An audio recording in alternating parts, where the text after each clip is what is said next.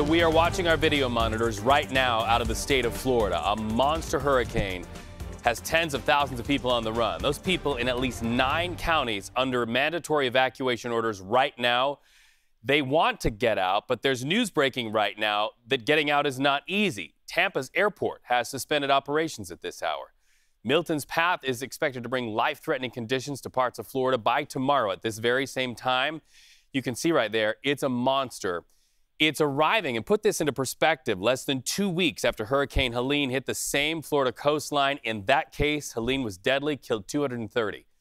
President Joe Biden has canceled his trip to Germany and Africa to stay at the White House to monitor the hurricane response where Milton is barreling in. Here's what he had to say about those preparations moments ago. This could be the worst storm to hit Florida in over a century. And God willing, it won't be, but that's what it's looking like right now. Immediately approved the pre-landfall emergency declarations in Florida. It's the second one in a week, the second time in a week, and there have been 2 before that, by the way.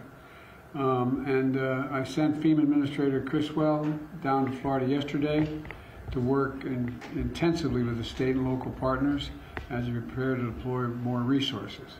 She's going to continue that work between Florida and North Carolina in the coming days. I'm calling on the airlines and other companies to provide as much service as possible to accommodate evacuations and not to engage in price gouging.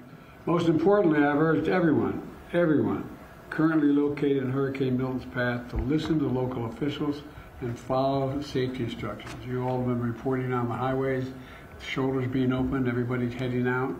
And if you're under evacuation orders, you should evacuate now. You should have already evacuated. It's a matter of life and death, and that's not hyperbole. It's a matter of life and death. So let me add that FEMA has provided 300 ambulances to move people who can't move themselves out of healthcare facilities. And while we prepare for Hurricane Milton, we're still surging resources in North Carolina, Georgia, South Carolina, Florida, Tennessee to respond to Hurricane Helene. And it's real. The impact is still there. And we're going to leave, we're not going to leave until the job is done. The job is going to be a big one for sure. And to that point, look at this. Beds for emergency workers set up inside a stadium, cot after cot, just 12 inches from each other throughout that entire floor of the stadium. This is in St. Petersburg. It's added now to a base camp for 10,000 emergency responders set up at Tropicana Field.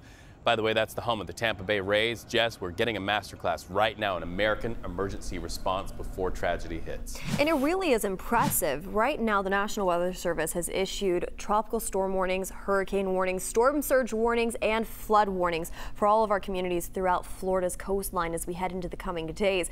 Right now, we're gearing up for those light showers to turn into heavy showers, to turn into one of the worst events, actually the worst event that we've seen in Tampa Bay history in over 100 years.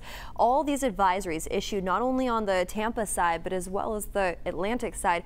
These have a cost with them too. Take a look behind me. This storm is strong and it's expected to hit them Tampa Bay area at around a Category 3 as we head into the overnight hours Wednesday into early Thursday morning. Current conditions right now sitting at 153 miles per hour. If it were to hit 157, it would be back into a Category 5. It's just north of the Yucatan Peninsula, the eye, sitting about 80 miles north of inland areas. Now, as we head all the way into the coming days, this Category 4 storm turns into a Category 3 just before it hits inland, close to Tampa, into the overnight hours on Wednesday, early morning hours Thursday. This is an overnight storm. It's going to be pitch black as this makes its way just into the Tampa Bay. Waking up early morning hours on Thursday, that's when it's now over Orlando, heading over into Daytona Beach, where it's still holding at a Category 2 at that point. Those max sustained winds are going to be impressive as it sweeps throughout the peninsula. And with the winds, we also have to continue to keep a close eye on storm surge. From the Keys up into the Tampa Bay area, we can see anywhere up to around 12 feet of storm surge in these local communities. That includes St. Petersburg all the way over into Sarasota and everywhere in between. Now, we're also starting to keep a close eye on the east coast of Florida. And the reason why I say that is because as it holds that strength from a Category 2 over into those shorelines, we're expected to see strong winds and heavy storm surge into those early morning hours on Thursday. Could impact many beach communities along that shore too.